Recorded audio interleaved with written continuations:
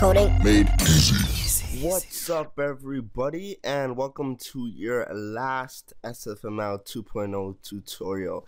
Now, the fact that I just said this is your last tutorial, I know a lot of you guys are going to be mad. There's a lot of things you guys want to learn. I know, I don't remember who it was, but somebody mentioned SF shaders and stuff like that, but I decided not to teach those or to teach them in the RPG series. For the shaders, those take on a more OpenGL approach.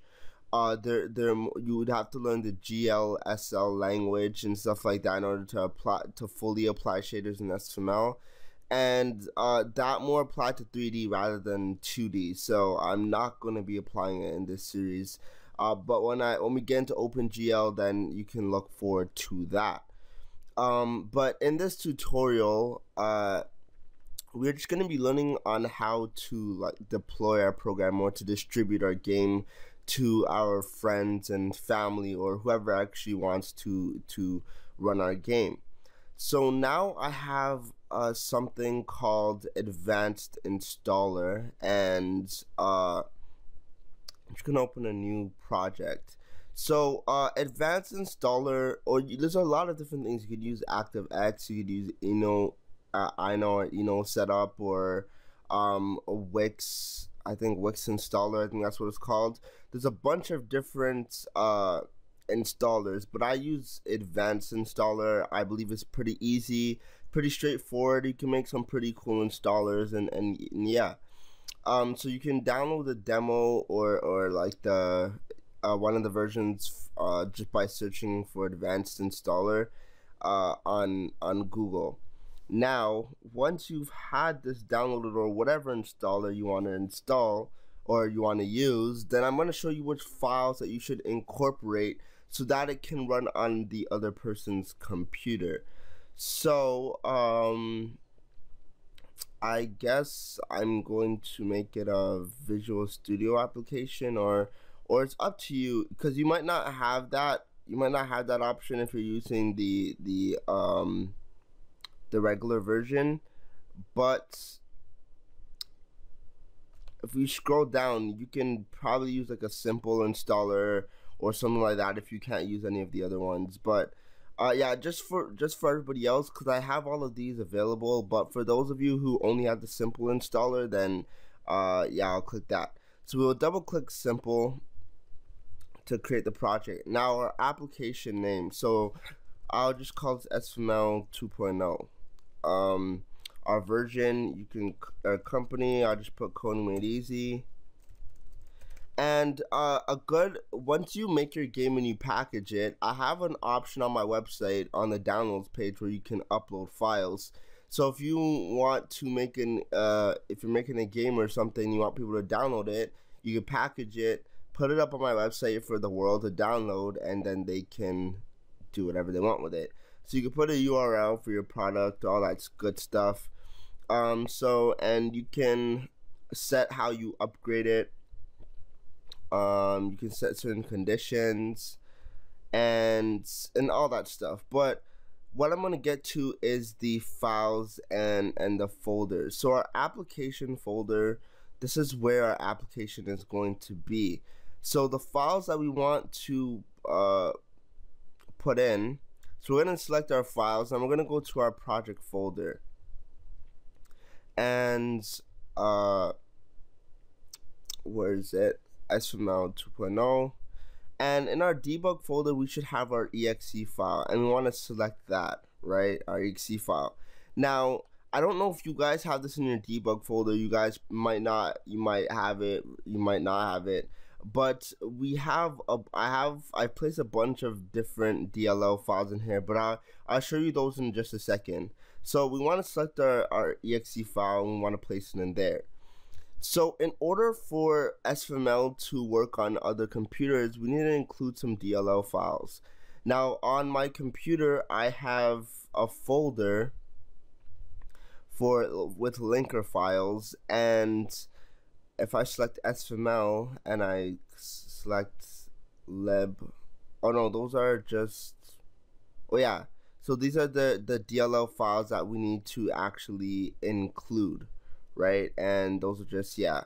So in order for us to actually send off a program for other people to use it, we need to include the DLL files based on the libraries that we're using. So we need to send off the audio, the graphics, the network, and all that good stuff. And I've already placed that in my Sfml folder. So I have, sorry if I scroll down, so I have my Sfml audio, graphics, the network, the system, and the window. So I'm going to select all of that and click open. So I have my base files in there, but there is some other things that we have to incorporate. Now you might not have these files. You might have to download the zip file from the Sfml download in order to get these files, the open AL32 and the libsnd file -1.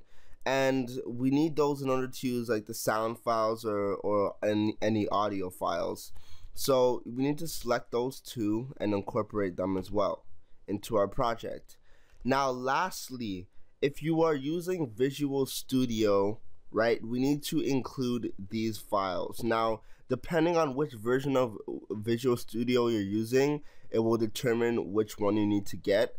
For example, since I'm using Visual Studio 2012, then I need to get MSVCP 110d.dll. If I'm using 2010, then I'll get the MSVCP 100d.dll, and all these will be 100 and so on and so forth, right? So we need to have these three files. So it has to be MSVCP, the version that you're using, d.dll, MSVCR, the version .dll, and MSVCR, the version d.dll. So we need to incorporate these files in order, if we're using Visual Studio. If you're not using Visual Studio, you don't need to incorporate these, but these are dependencies. They're part of the Microsoft redistributable package, and in order for you to run your projects on other computers, you need to have these three files. So if you're using Visual Studio, include these two files. If you don't know where to find them, check your System32 or your Sysfile 64, or you can check your Visual Studio directory. So we include those, and those will be in our project. Now for our shortcuts, all we need in the shortcut is our actual exe file.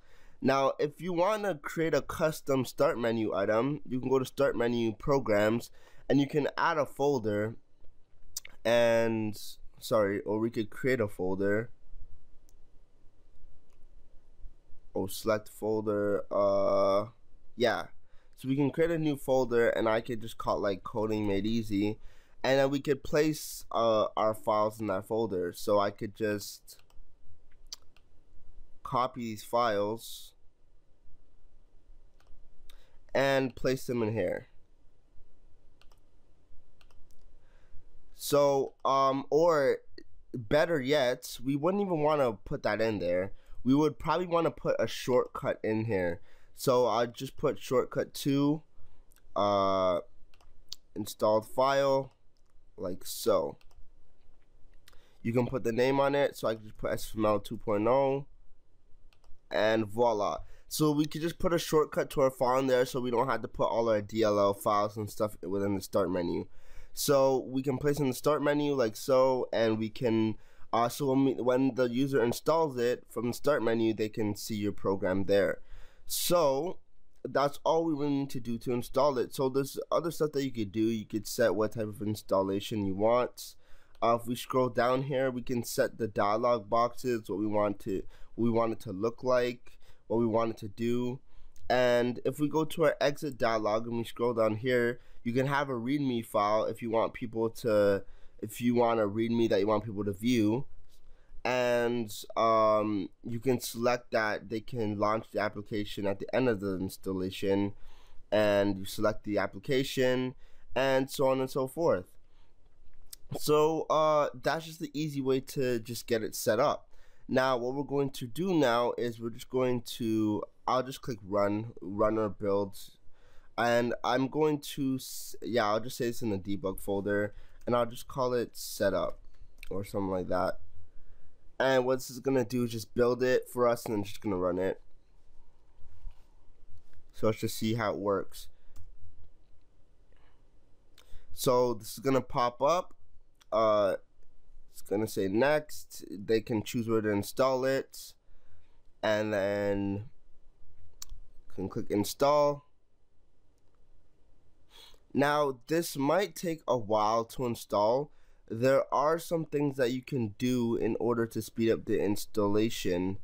I just gotta find it. Yeah, so if we go to install parameters, we can minimize the installation time by, oh no, that's only for professional, but we can select any of these to actually speed up installation time if you would like, and you could build it again and whatever. And then when we select that, we can say launch Sfml 2.0, and once we do that, we can launch the application. Now, I never incorporated the map files with this like an idiot, but so if you want to, like the load files that I had to load on the map, I never installed them, but you can add them easily. So you just go to files and folders, you'd go to application folder, and you would add in the map files and all that stuff that you need to use. So that is basically it for this tutorial. That's it for this tutorial. I hope you enjoyed it.